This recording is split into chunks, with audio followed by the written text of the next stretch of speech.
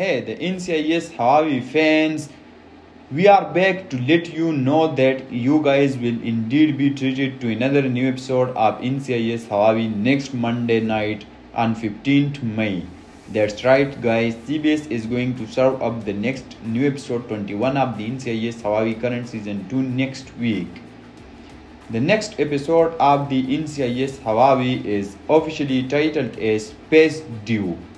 It sounds like episode 21 will feature some very interesting, intense, dramatic, scandalous, action-filled and suspenseful scenes. In this new episode 21, the investigation of a dead former MI6 agent will be the main focus of this storyline that CBS choose to let out of the bag.